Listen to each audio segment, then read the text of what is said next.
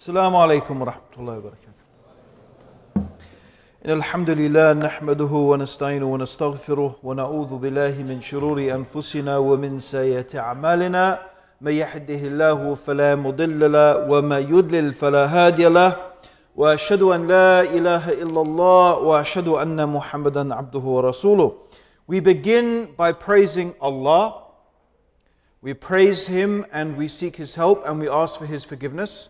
And we take refuge with Allah from the evil of ourselves and from the evil consequence of our evil actions. Anybody whom Allah guides, no one can misguide. But anybody whom Allah leaves to go astray, no one can guide. And I testify that Allah alone is worthy of worship, and that Muhammad sallallahu alayhi wasallam, may God's peace and blessings be upon him, is the servant of Allah and His final messenger. So I've been asked to give a talk today about Maryam, the mother of Jesus. Now the first thing, what I'm going to do inshallah, is there is a chapter in the Quran, which is the 19th chapter. It's actually called Maryam, Surah Al-Maryam, or the chapter of Mary. And in Surah Al-Maryam, there is a description of the birth of Jesus, the son of Mary, or Jesus Christ. The word Christ, as many of you may know, actually is a Greek, it comes from the Greek word Christos, which itself is a translation of the word Messiah. Okay, and it doesn't actually mean savior. Some people think the word Christ or Messiah or Messiah, which is also the anglicized form of the word, means savior. It doesn't mean savior. Actually, it means anointed one. It means anointed one.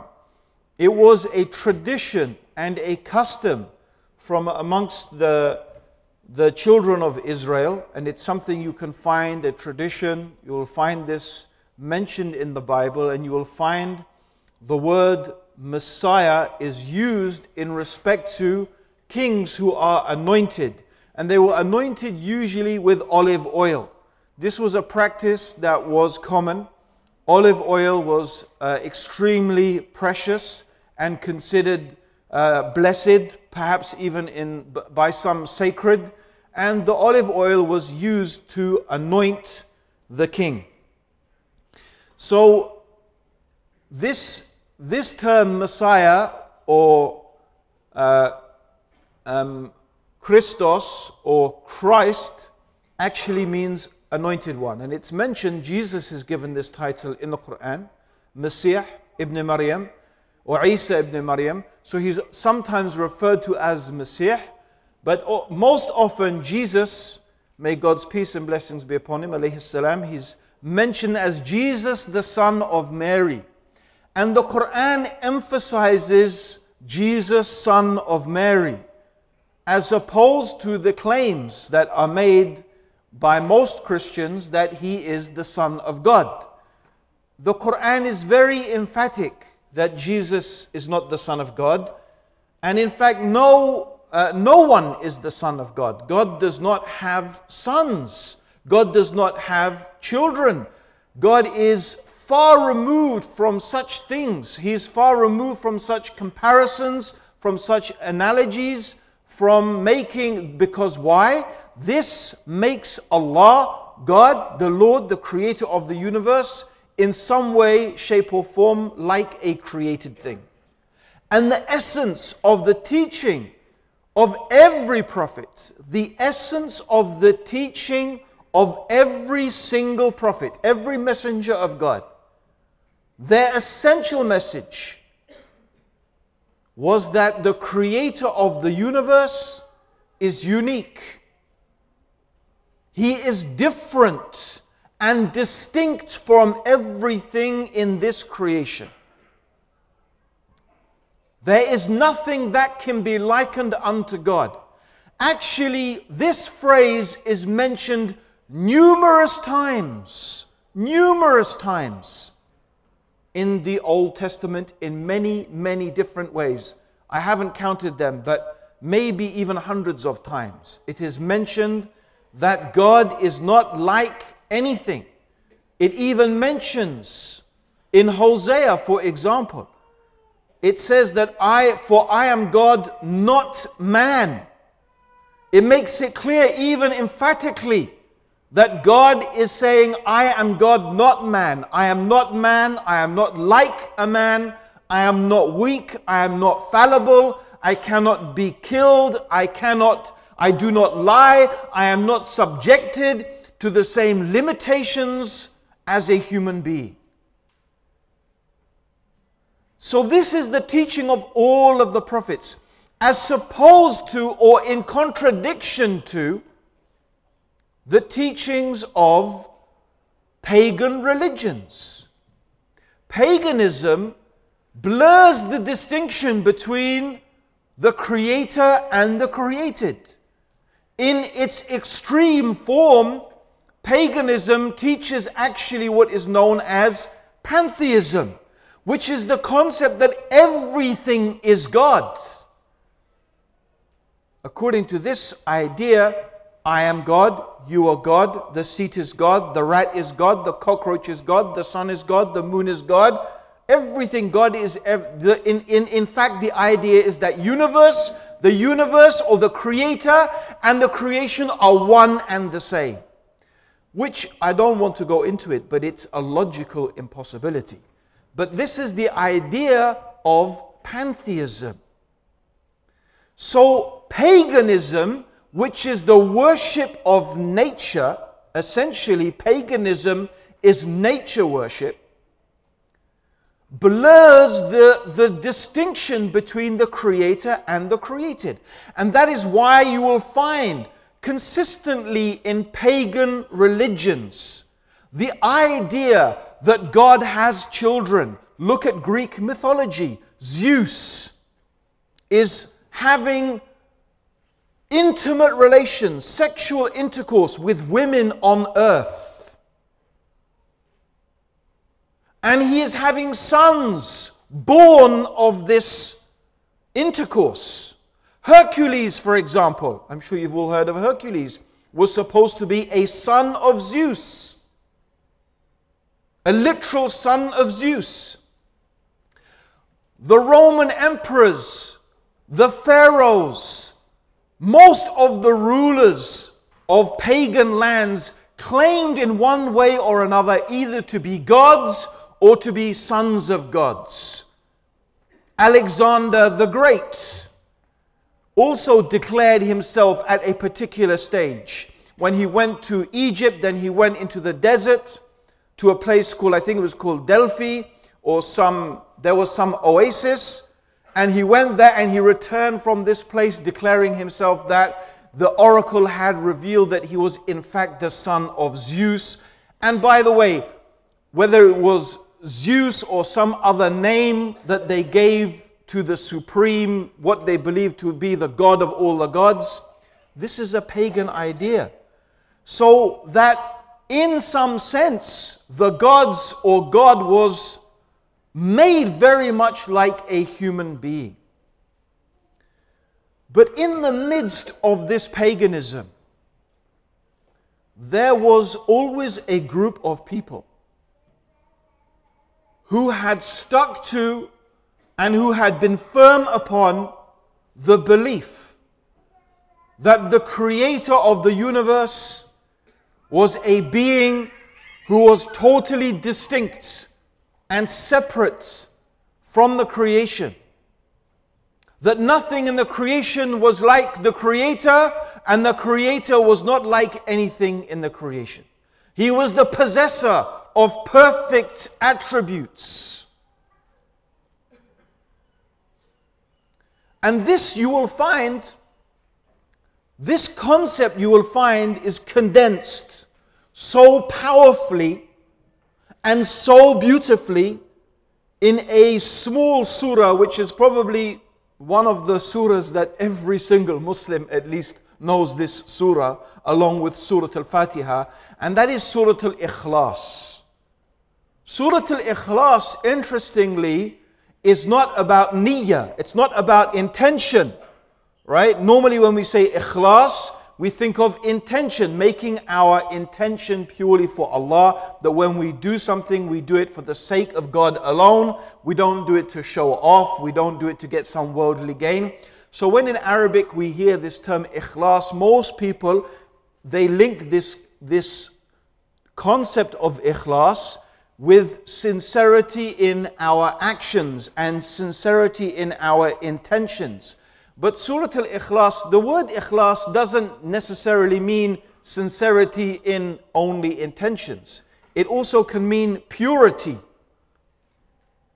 In the concept of intention, it means that your intention is pure for Allah. But in Surah Al-Ikhlas, it means purity in the sense of purifying Allah, the Creator, from all partners, from all associations, from all equals. So what does the Surah Al-Ikhlas say? It's very emphatic. قُلْ هُوَ اللَّهُ أَحَدٌ Allahu Samad Lam Yalid wa Lam Yulad wa Lam Yakul Lahu Kufuwan Ahad. Which means, say He is Allah. Kul, say. Hu Allahu Ahad. He is Allah Ahad. Now the word Ahad in Arabic does not just mean one. It's more than one. Ahad in Arabic means one and alone. It is a type of oneness that does not permit, for example, a trinity. Ahad means one and alone. So the term Ahad automatically in Arabic eliminates the possibility of a trinity or a pantheon of gods, or that in some way this creator, in some way, shape or form, shares his power, his knowledge, or should be worshipped in any way along with the creation. Just the word Ahad has that significance. It's a very powerful word. قُلْ هُوَ اللَّهُ أَحَدٌ. Say He is Allah Ahad. Now, by the way, as a point, as a side point, the word Allah, you find some Christians take objection to the name Allah. And this objection is really based upon ignorance. There are some Americans who actually really believe that Jesus spoke English. In fact, I have actually even seen a clip of a woman, an evangelical woman, saying, there is a clip of her, a video of her saying that Jesus spoke English. And this, when did she say this? When there was some debate about whether they should introduce Spanish, because there's so many Hispanics in America, right? So they were thinking, are they going to introduce Spanish as a second language? Oh no, it was over the Coca-Cola. Was it Coca-Cola? Coca-Cola did an advertisement where they sung, it wasn't even the American national anthem, right? It was some other song about America that all Americans, oh America, or I don't know what, no, that's Oh Canada. But anyway, I can't remember. There's some song, all America, it's not even their national anthem, right? And Coca-Cola, what did they do? They got different people to sing it in different languages. And, you know, there was even a girl with hijab in it and this and that. And, you know, these white Anglo-Saxon, these people they just went crazy, right? And there was this evangelical Christian woman saying, God, Jesus spoke English. And then she had to sort of, you know what she said afterwards? She said, okay, the jury's still out on whether Jesus spoke English or not. No, Jesus didn't speak English. Actually, Jesus didn't, probably according to most biblical scholars, Jesus didn't speak Greek. And He didn't speak Latin. In fact, according to most biblical scholars, Jesus didn't even speak Hebrew. He didn't even speak Hebrew. Right? Most Christian scholars think that the language that Jesus spoke was Aramaic. Was Aramaic. And the word that is used in the Aramaic, and there are Aramaic Bibles existing, and the word that is used in Aramaic for the creator of the heavens and the earth is Allah. Allah. Because Aramaic is a sister language of Arabic. They're related. Aramaic, Arabic, Hebrew, they are very similar languages. Right? Like French and Italian and Spanish, they are very similar languages. Hebrew and Aramaic and Latin and Syriac as well, which is a dead language, obviously. So is, by the way, Aramaic is a dead language. And Hebrew, by the way, is also a dead language. When they wanted to revive the Hebrew language, they went to Arabic in order to aid the grammar and pronunciation. They borrowed from Arabic. So the word in Aramaic, the language of Jesus, according to most scholars, was Allah. Right? Not God, not Dieu, not Gott, right? Not Jehovah or Jehovah. No, it was Allah. This is probably because no one actually knows for sure.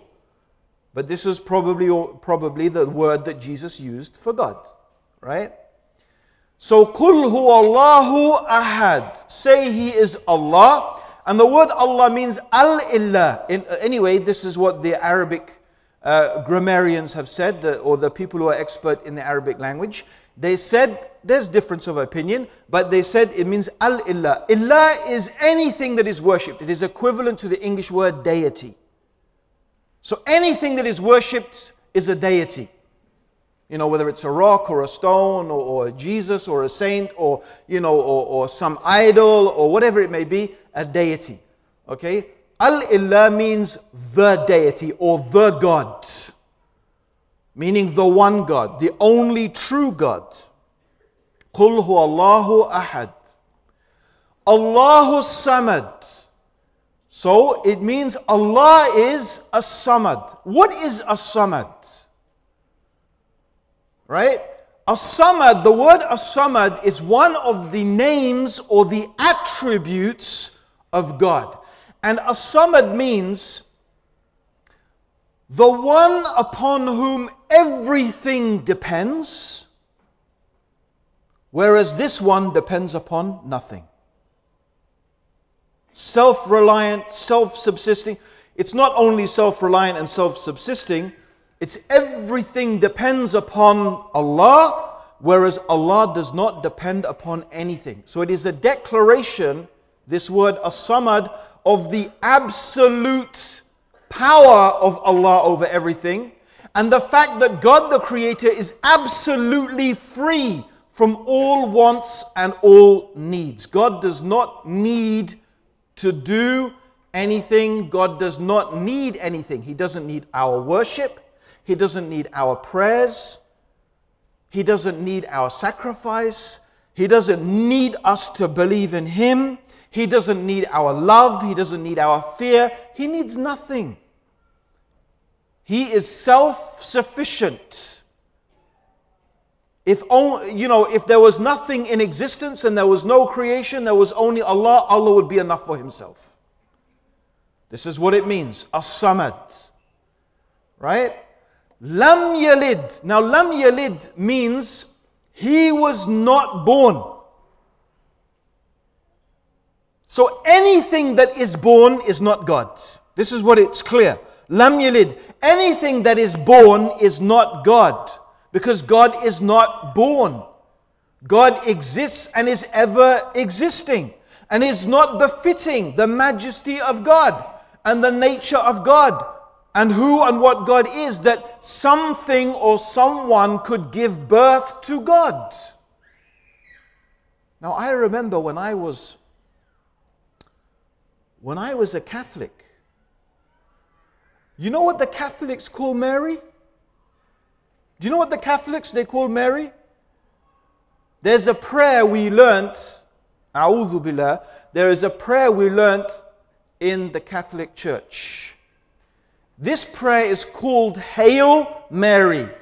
Hail Mary. And this is how it goes. Hail Mary, Mother of God. Blessed art thou amongst women, and blessed is the fruit of your womb, or thy womb, Jesus. Hail, and you know what? I remember when I was a little kid, and I must have been like 9 years old. It's a long time ago. I remember I was lying in bed, and my mum was sending me off to boarding school. My boarding school was a Roman Catholic monastic boarding school. So it was a boarding school where that means you stay there, you live there, you sleep there. You don't go home at the end of the day. That's where you stay. Right? And this school was run by monks. Okay? So I was just about to be shipped off to this boarding school, and my mum obviously, thought maybe it's a good time. My mum is not religious at all, but she still decided I had to go to this super religious school, right? Anyway, that's not the topic of tonight's conversation. But she was teaching me this prayer, and she said, okay, say after me now, Hail Mary, Mother of God. And when she said Mother of God, I remember distinctly thinking, Mother of God? This is the first time I'd heard that. And even as a child, right, my natural instinctive understanding of God, I found this repulsive. It was like, how can God have a mother?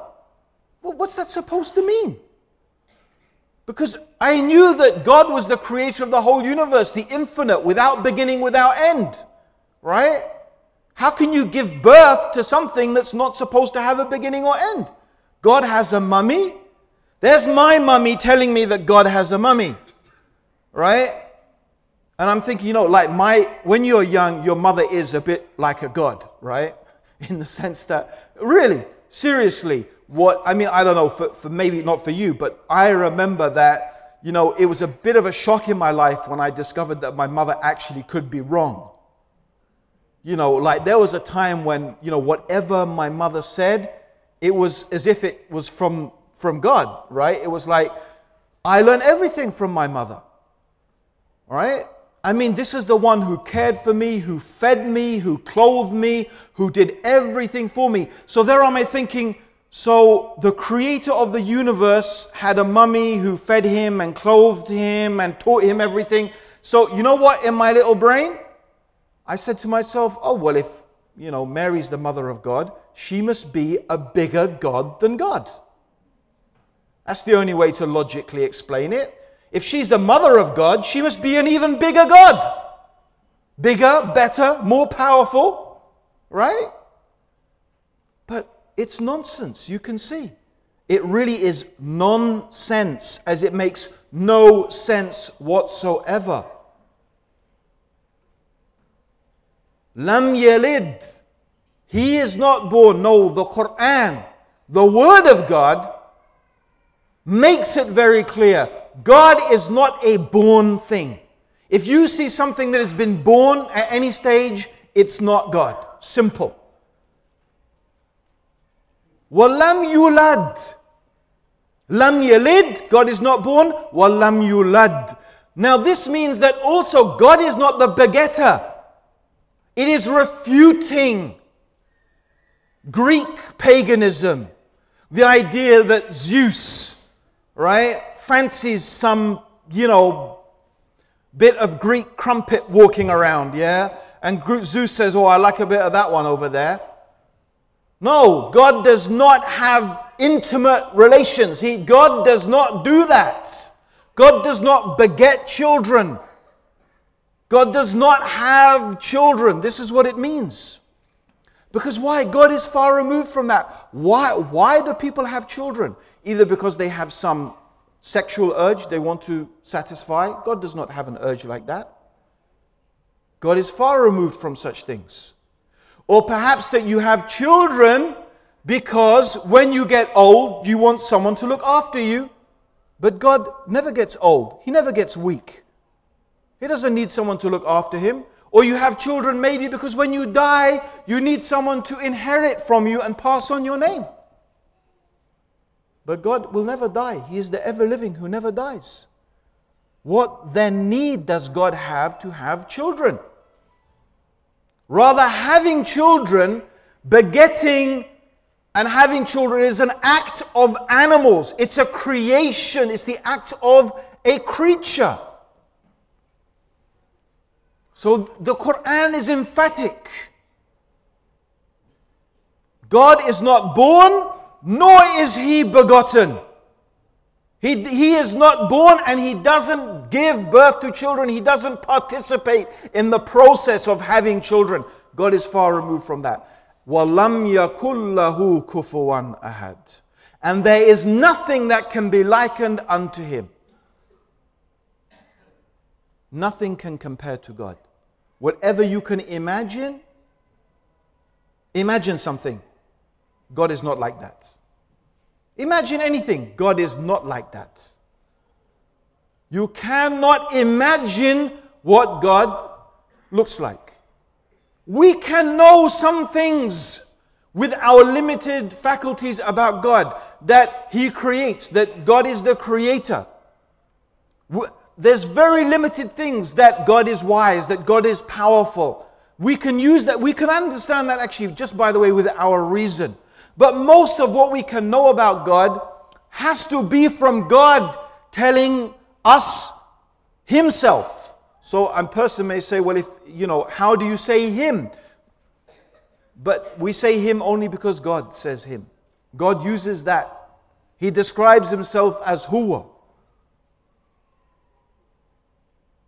He describes Himself as Him, so we use Him. It doesn't mean we ascribe gender to God in the same way that we have gender, but this is the term God uses, and we use the term that God uses. That's it. God tells us about Himself, that He is compassionate, that He is merciful, that He is forgiving, that He is wise, that He is generous, that He is, and so on and so forth. So this knowledge about God comes from revelation. So let us read, what does Surah Maryam tell us about Mary? Very clearly, she is not the mother of God. Very clearly, that Jesus is not the Son of God. And part of the purpose of God revealing the story of Mary is to make this clear. Now there is another thing about this story of Mary in the Quran. It is very, very different from the nativity story that most Christians have heard about, and the story they hear about and they celebrate in Christmas.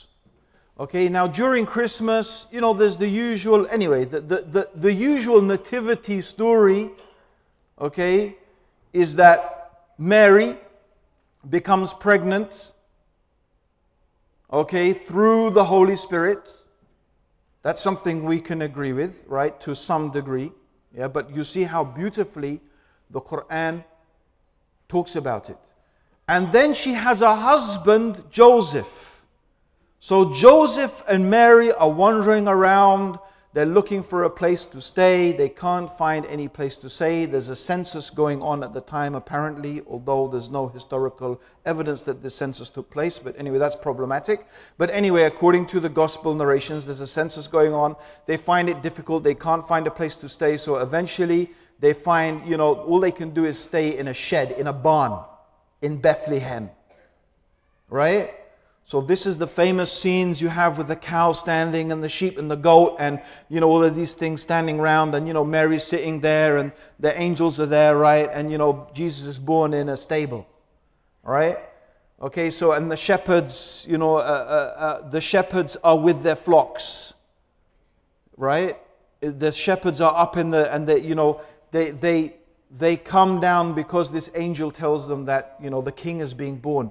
Although generally in winter, in December, you don't find many shepherds out on the hills. Even in Palestine, it's freezing cold.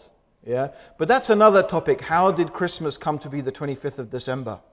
That's a very interesting topic. And it, by the way, shows the paganism of Christianity. Yeah, the pagan influence in Christianity is actually a pagan festival, right? So this is the usual story. Oh yeah, and then the three kings, usually they've all got turbans and, it's like they're from the Middle East. Yeah, to show that the Arabs really should be in the recognizing Jesus. It's all very clever, right? Programming, right? So this is the story, there's a big star that foretells the coming of Jesus. So this is the normal nativity story.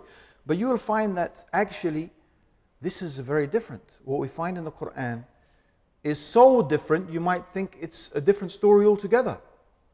But there are similarities. So I'm going to read through it and I'm going to pause to make some comments and have a discussion about certain things that I think may be beneficial, like a tadabbur or a reflection upon these verses. Okay? So it says here it's Surah 19, Maryam, and in the 16th verse, or 16th ayah, and mention in the book Mary when she withdrew from her family to a place towards the east. And she took in seclusion from them a screen. Then we sent to her one of our angels, and he represented himself to her as a well-proportioned man. She said, "Indeed, I seek refuge in the most merciful from you, if you should be fearing God." And he, the angel, said, "I am only the messenger of your Lord to give you news of a pure boy." And she said, "How can I have a boy while no man has touched me, and I have not been unchaste?" He said, "Thus it will be. Your Lord says, it is easy for me. We will make him a sign to the people and a mercy from us. And it is a matter decreed." So she conceived him, and she withdrew with him to a remote place. So let's just stop there for a second. One of the things I want to mention about Miriam or about Mary is the Prophet ﷺ mentioned about 4 very, very special women. 4 very, very special women. The Prophet ﷺ, he mentioned that there were many men who had reached this particular level, but only 4 women. And one of those was Khadija, his wife. The other one was Fatima, his daughter. The other one was Asiya, who was the wife of Pharaoh. And the other one was Maryam, who was the mother of Jesus. Now, it's brothers and sisters, this means that these 4 women are a very, very important example for us, especially for our sisters. That they have been chosen and they have been highlighted for a particular reason, for certain qualities.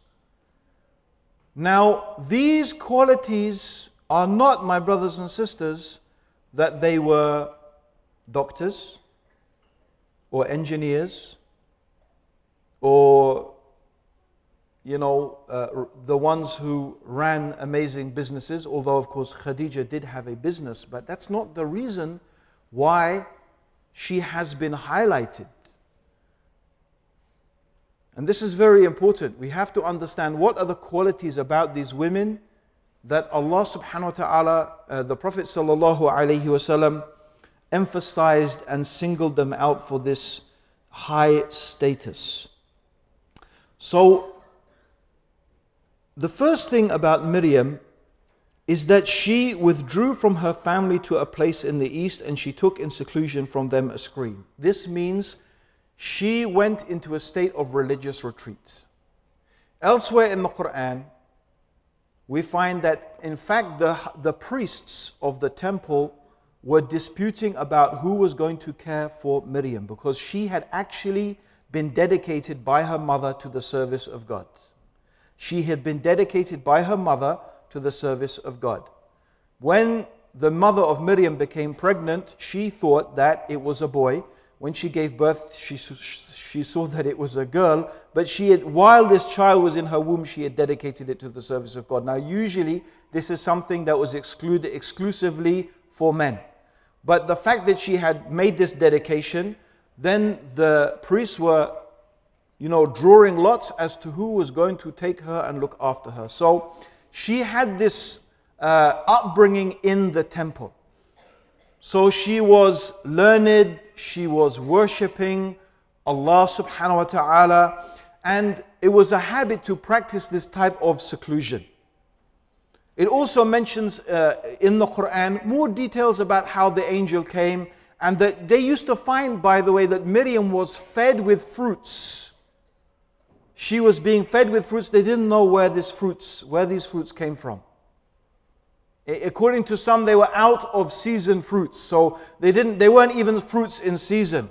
So this is just from the blessing of Allah subhanahu wa ta'ala that He gave to this really one of His awliya, one of His friends, one of these pious people. Okay, so this is something that very special about Miriam. She was someone very devoted to worshipping Allah subhanahu wa ta'ala. She was very pious. This is the qualities, the excellent qualities that she had. So she withdrew from her family. She was in retreat. She was in seclusion. Then the angel Gabriel comes to her, but he comes in the form of a man. He comes in the form of a man. So look at the first thing she says. She says, "Indeed, I seek refuge in the most merciful from you, if you should be fearing God." This is very interesting. So she takes refuge with God. So look at this as her first reaction.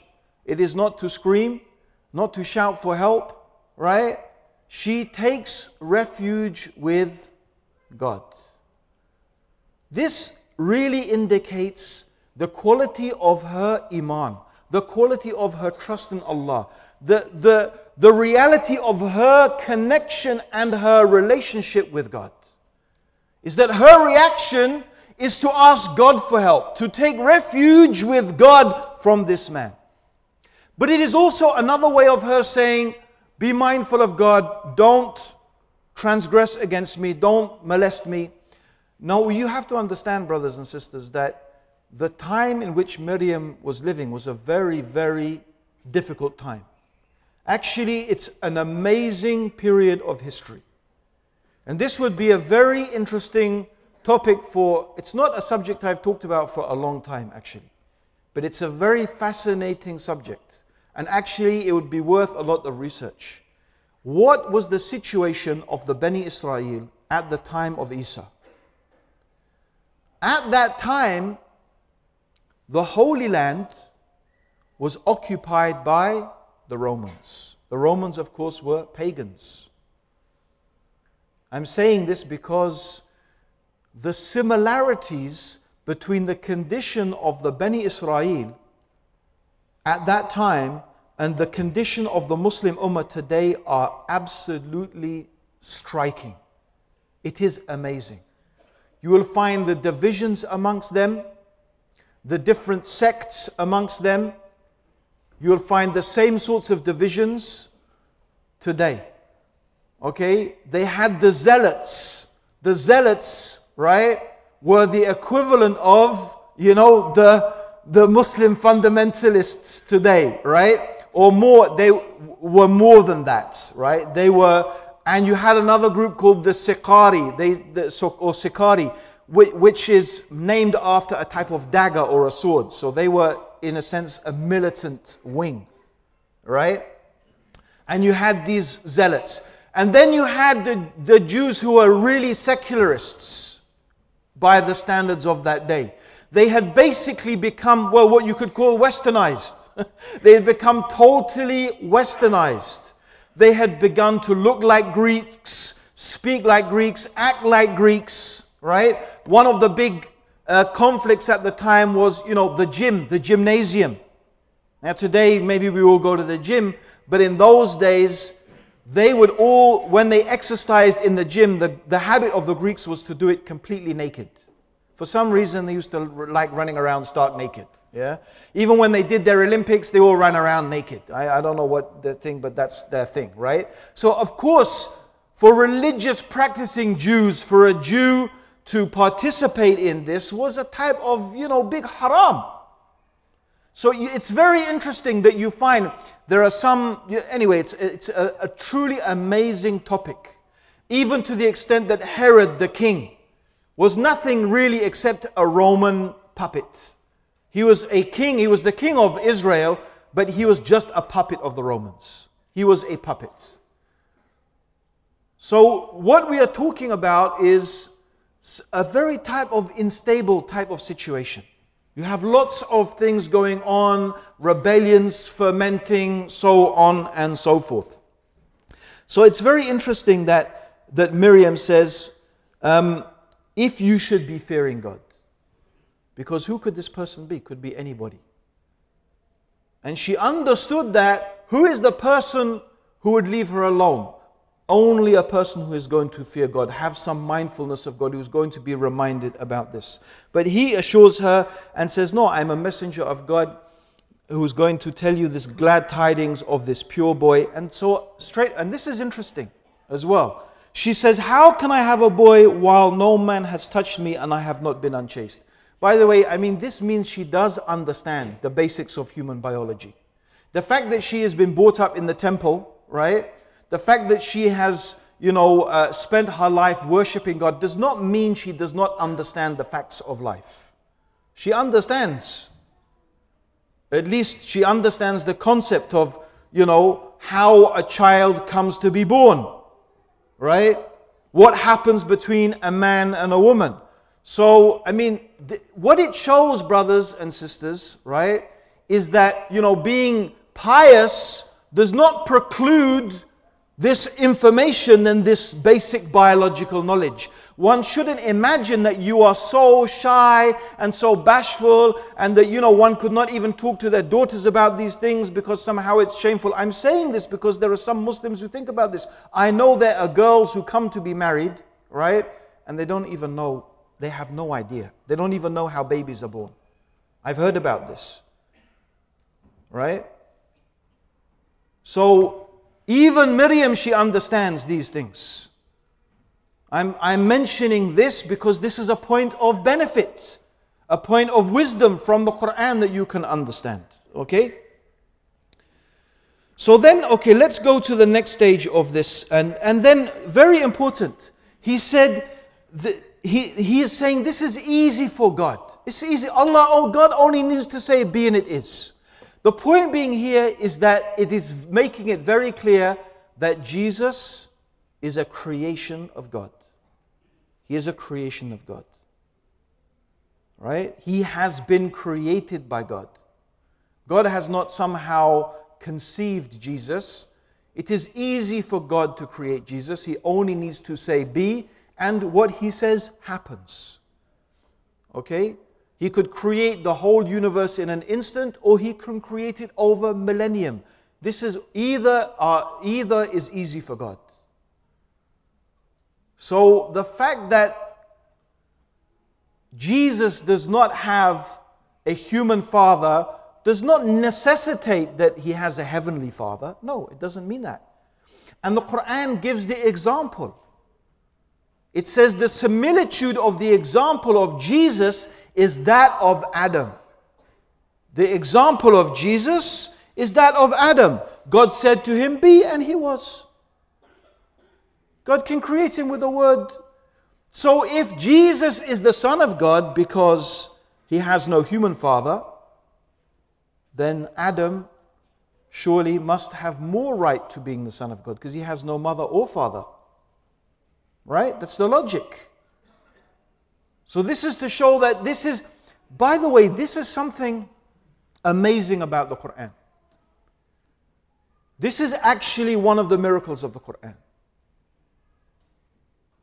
What is amazing about the Quran, brothers and sisters, and I'm saying this as someone who went to a Roman Catholic monastic boarding school, and you can imagine we were quite well trained in Christian theology. Not only, by the way, in the doctrines of the Catholic Church, but within being taught the doctrines of the Catholic Church, we were also taught why the doctrines of the Protestants and various other sects and various other groups were wrong. Okay? So I actually studied medieval history as an A-level. And believe me, the teaching of this history was not exactly unbiased, I can say, from the point of view of the monks. You know, when it came to the Cathars, for example, and when it came to teaching about the Muslims, this was not an unbiased, way that everything was presented. So always they would be mentioning, which is fair enough. I mean, I suppose that's, we should do the same thing. But they would mention within these discussions and these classes, refutations of what they thought were false doctrines. So I have quite a good understanding, or I used to have quite a good understanding of Christian theology. And if you study, it's very complex. I mean, it's a whole degree. You can study Christian theology. Theology is a degree, right? The amazing thing about the Quran is that it deals with really complex theological discussions. Really complex theological discussions. For example, how was Jesus conceived? Right? How was Jesus actually conceived if he was the Son of God?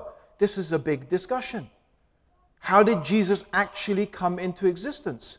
But and by the way, one of the arguments of Christian theologians, you will find it in the books of theology. One of the arguments they use to prove, according to them, because Scripture is their basis, right, that Jesus is God, because in traditional Orthodox Christian belief, right, there is one God, but the one God is a Trinity, made up of the Father, who is God, and the Son, who is God, and the Holy Ghost, who is God. But there are not three gods, it's one God. This is what they call the Trinity, right? This is Orthodox Christian belief, right?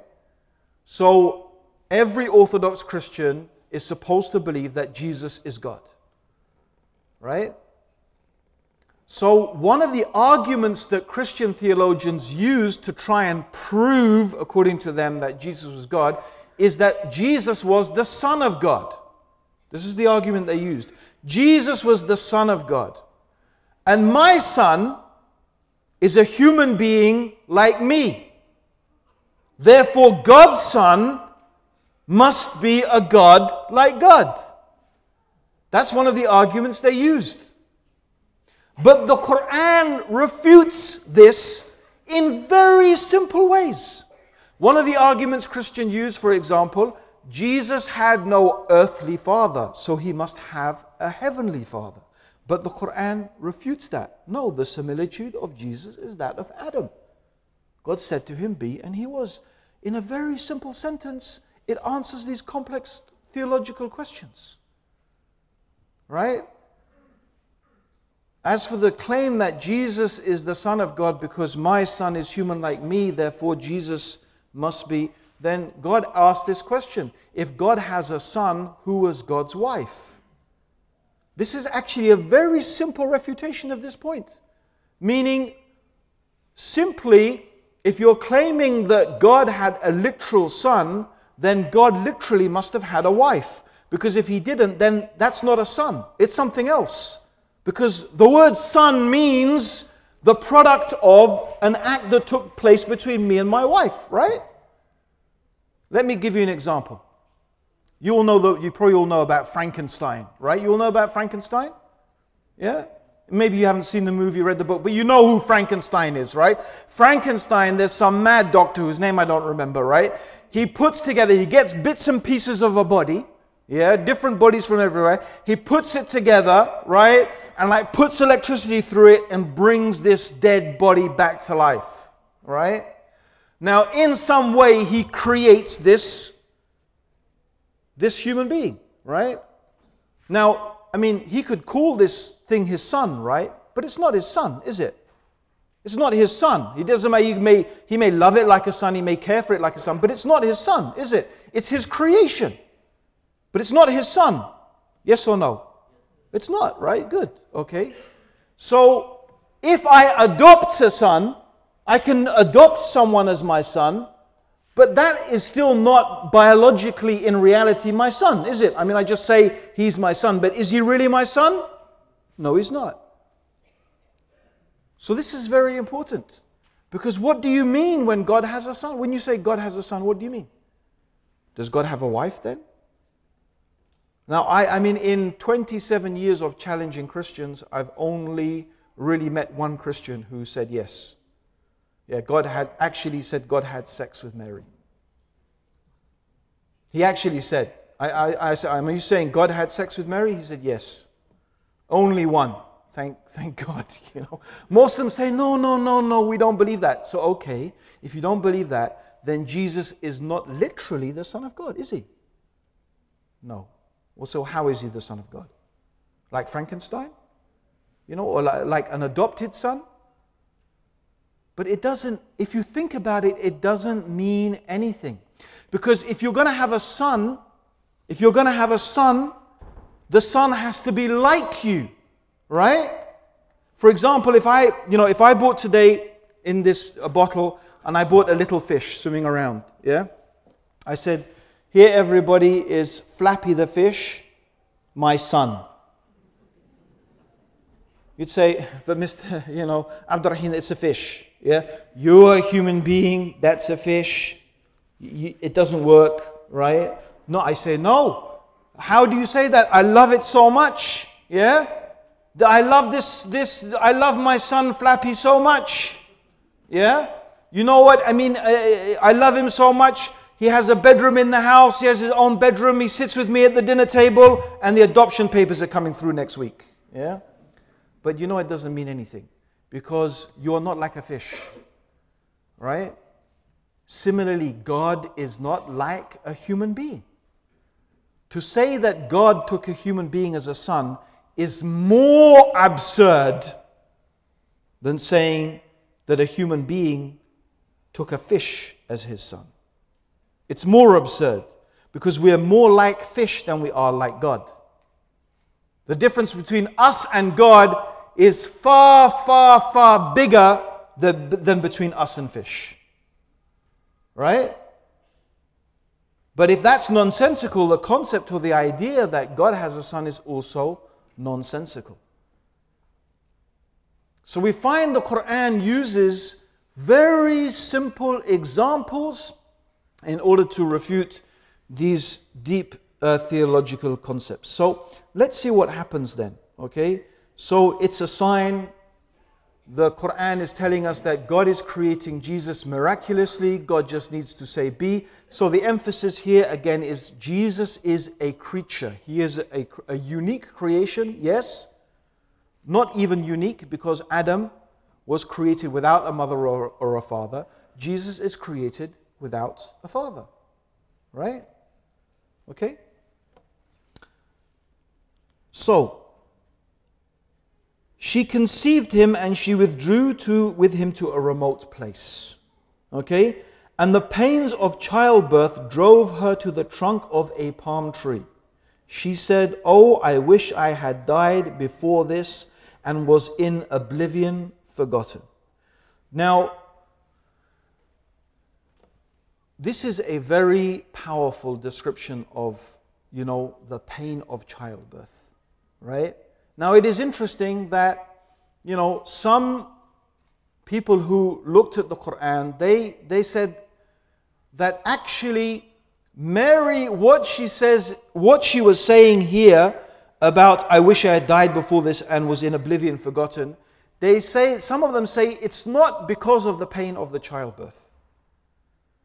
But that's because of the worry she had about what was everybody going to say, right, about the situation she was in. Now, probably the person who suggested that never gave birth, right?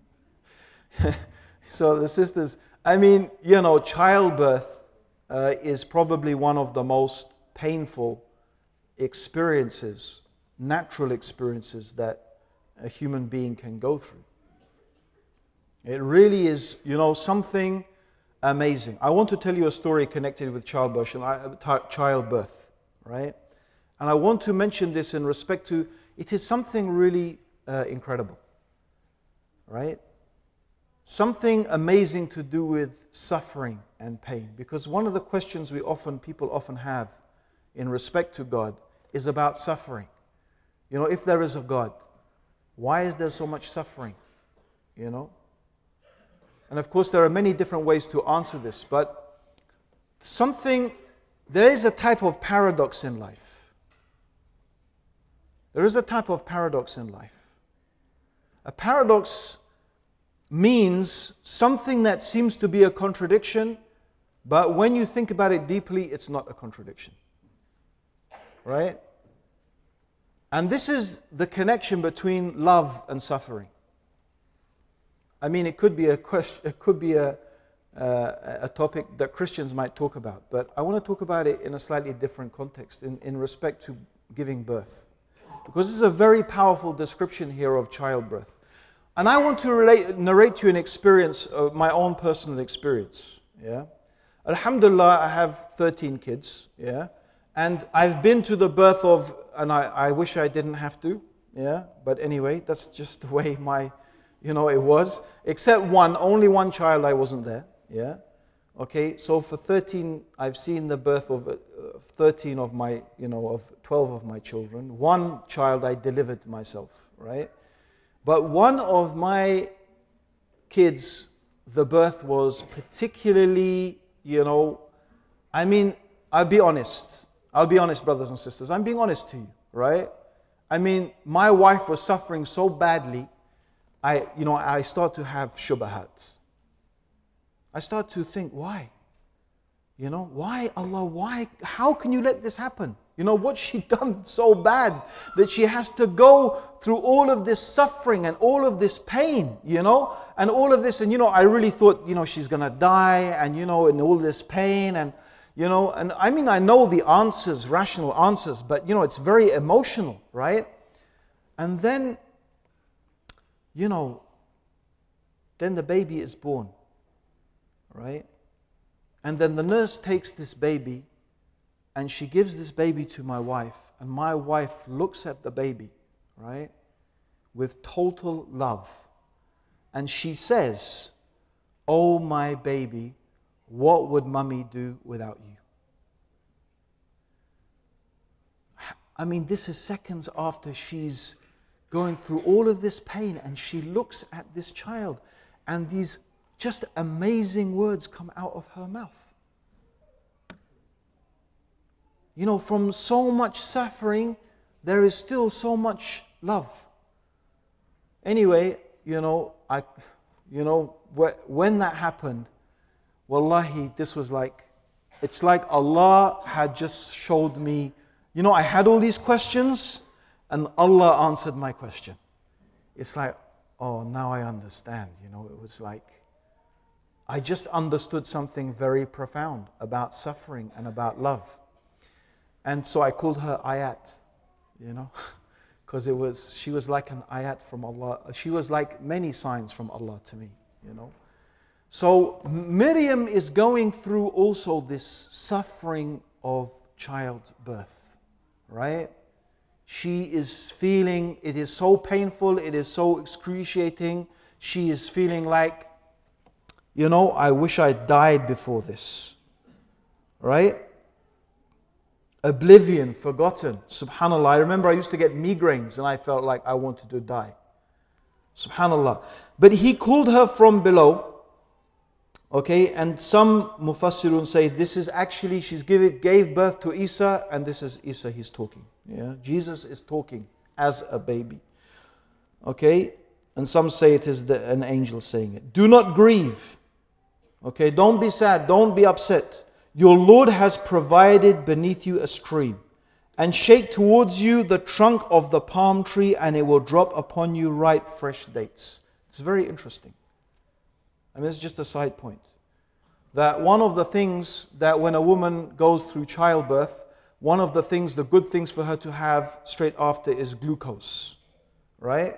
It's very interesting, and I see a couple of heads nodding. They're probably doctors who know that, right? So it's very interesting that she's given these dates, which is an excellent source of natural sugars, right? And so eat and drink and be contented. And if you see from among humanity anyone say, indeed I have vowed to the most merciful abstention, so I will not speak to any man today. This was a habit sometimes of the people of before. They would have a fast from speaking, right? They would not speak. Okay, so this is a type of, they would take vows, a vow of silence or a vow of poverty or a vow of chastity, or they would take certain vows and renounce certain things. Okay, although some of these things have not been approved of by the Prophet ﷺ from in our deen, but this is something people used to do in the past. Then she brought him to her people, carrying him, and they said, "O Mary, you have certainly done a thing unprecedented. O sister of Aaron, your father was not a man of evil, nor was your mother unchaste." It's very interesting. In Arabic, they have a term for a good person. Ibn Halal. You ever heard that? Ibn Halal, the son of Halal. So when they say he's a good person, they say he's Ibn Halal. You know, he's the son of, meaning, it's very interesting that they connect evil behavior and evil manners with an evil conception. Right? And this is something that goes back to those days. You'll find that they had this same attitude. So they're saying, how can this happen to you? Because you know, you had a good mom and a good dad, they were pious people. How is it possible? And this is normal that people make these associations. You know, your parents were good, how come you turned out so, you know, in a bad way? So she pointed to the baby, Jesus. She points to Isa alayhi salam. And they're saying, how can we speak to him? Yeah, he's just a baby. It's just in the cradle like a child. And then Jesus speaks. Jesus speaks. This is, of course, one of the great miracles that Allah subhanahu wa ta'ala gave to Jesus. And again, what he says is very profound and very important. Okay, Jesus says, indeed, I am the servant of God. Indeed, I am the servant of God. Abdullah, the servant of God, the worshipper of God.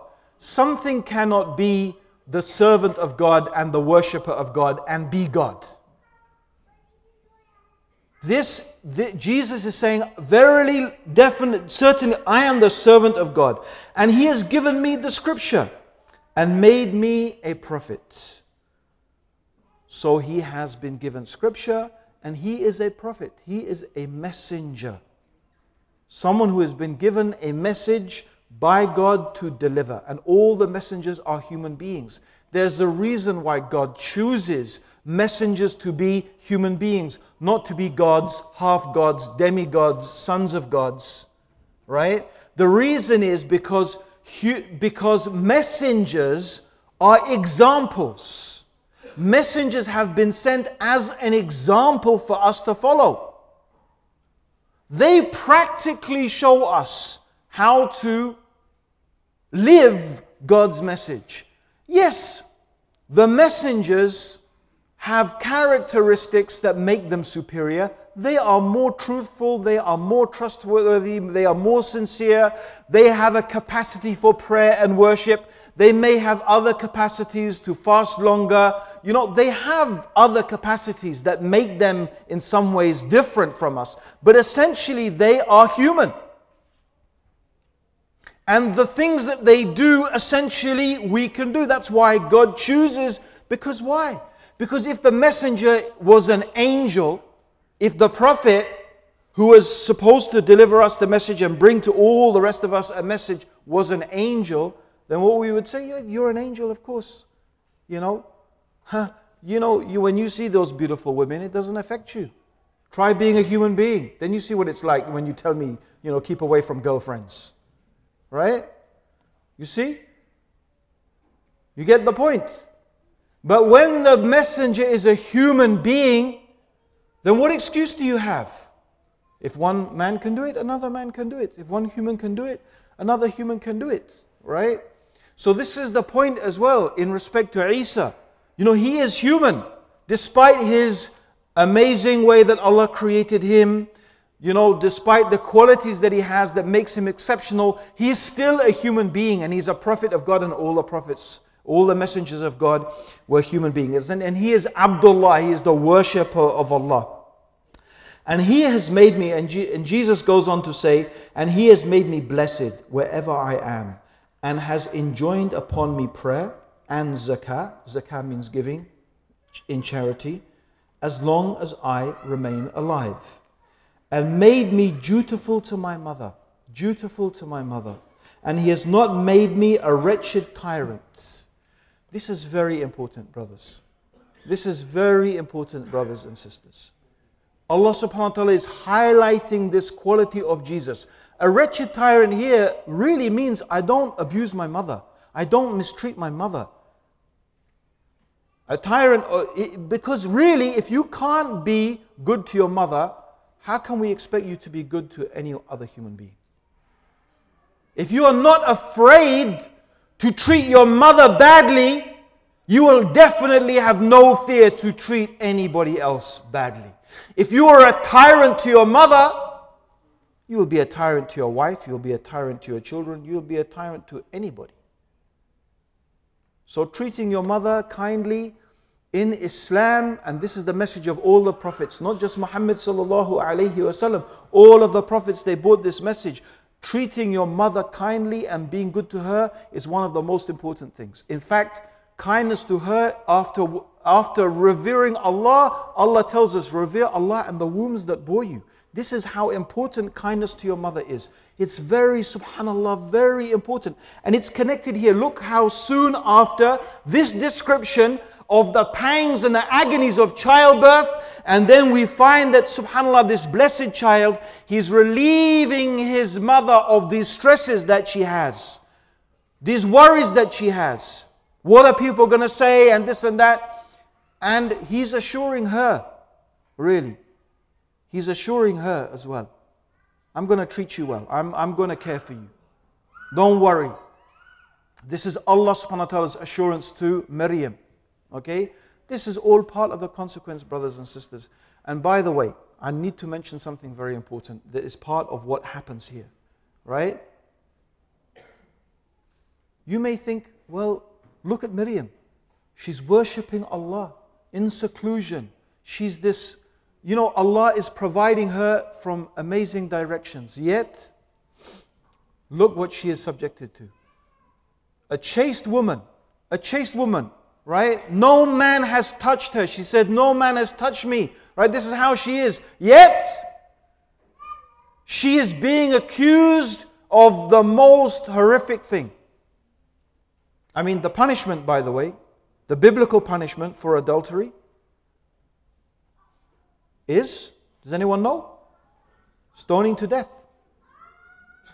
Right? Can you imagine? But you know what? This is something important to understand, brothers and sisters. Allah tests the people who He loves. God tests the people He loves. When He loves a person, He tests them. He sends upon them tests and trials and tribulations. And the one He loves the most, He tests the most. And the biggest test, honestly, is to be falsely accused. Even worse than, they say, we have a saying in English, sticks and stones can break my bones, but words will never hurt me. Is the opposite. That's the totally untrue saying. I mean, you just say it as a mantra because it's actually the opposite. Words are the things that will hurt you more than sticks and stones. The worst torment, because it goes on. Physical pain comes and it goes. But when people slander you, when people accuse you of being a liar, and this is the case of all of the prophets came with the truth from God, from Allah, from the Creator. They came from the truth from God. They're sacrificing everything to warn people about the Day of Judgment, the hellfire. And then people saying, you're a liar. You're a sorcerer. You're a magician. You're a soothsayer. You're a poet. So when they call you a terrorist, and you know what? You're the furthest person from terrorism. Really. I actually think Muslims are the first. I'm not saying there are not Muslims who commit acts of terrorism, but really, Muslims generally were the furthest people from it. Muslims generally are the most kind-hearted, caring, loving. They see any child suffering, they feel the pain. Not just Muslim children. So when we're accused of these things, it hurts. It's a slander. It's a lie. But this is a test that Allah subhanahu wa ta'ala is, like Maryam was tested, like the Prophet sallallahu alaihi wasallam was tested. There's a hadith mentions that only 3 children spoke. Only 3 children, babies spoke. It's a long hadith and I've only got like 5 minutes, unfortunately, because I could give another lecture on this hadith. But I want to mention. The first one is Maryam, Isa alayhi salam, as we know, Jesus. The second one, and it's very similar. Yeah? It's very similar. There was a woman, she was breastfeeding her child. And she saw a man come by, a prince. He was riding on a beautiful horse. He was dressed in the most fine clothes, like this Cellini robe I have. Yeah? It's the best. You want the best tailor-made thobes in Qatar? Go to Cellini. Yeah? So tailor-made, the tailor-made, he was just, look at him, right? You look and he was handsome and behind him was I'm trying to paint the picture for you, right? Of course the hadith is a bit more simple than. And she says, oh Allah, make my child like this one. The child stops breastfeeding and says, oh Allah, don't let me be like this one. Right? So the child feeds again. Then after some time, she sees a woman running. And this woman, her hair is everywhere, her clothes are ripped, she is in a terrible condition, she's running. And then after some time, there's a group of people, clearly they're chasing her. She says, oh Allah, don't let my child be like this one. And the child stops feeding and says, oh Allah, make me like this one. So she says, oh my baby, what are you saying? I mean, what are you saying, right? And so the child says, oh my mother, the first one was a man who had wealth and power, but he was arrogant and proud, and his arrogance and pride leads him to the hellfire. I don't want to be like that one. The second woman was a pious woman. She was falsely accused. But because of the reward of her suffering and what the test she was going through, she was a person of paradise, and I want to be like that one. So don't be deceived always by appearances, right? This is the reality. Life is a test. The believers, we will be tested with our wives, with our children, with our families, with our property, with our deen. All of these things, we will be tested, brothers. But and sisters, we will be tested. Like Maryam was tested. But alhamdulillah, innamal usri yusra. Verily with hardship comes ease. There's always going to be followed by ease. But it's a test. Because Allah loves you. Right? And why? You say, what's the connection between the test and Allah loving you? It's simple. Let me ask you a question. If you want to be the best athlete, right? What are you going to do? Sit and eat biryani and gulab jamun? Yeah? And only if you want to be, the big belly athlete. I don't know who's got the biggest belly. It won't make you an athlete, right? If you want to be an athlete, you have to train. Right? I mean, I know a bit. One of my sons, he's training to be an athlete. And my God, when you start to study it, your diet, what you eat, what you can't eat, the things you have to do, the exercises you have to do.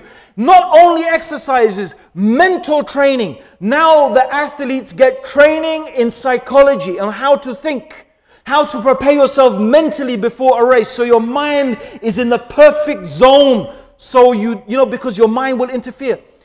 You know, this is hard. You think it's easy? What is it, easy or hard? Yeah.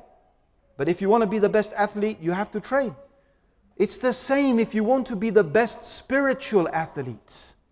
If you want to reach that state where you, subhanallah, are like an elite athlete close to Allah, if Allah wants you to be like that, He will train you. He will train you. He will put you through training. He will make you suffer. Right? He will make you. You're not like when you're running, it's, I can't run anymore, you know. And even you'll be sick. And you know what? But what's the result? What's the result? Huh? What's the result? So this is the training, this is the tarbiyah. So if Allah loves you, He's going to train you, brothers and sisters. You know, look at it as training.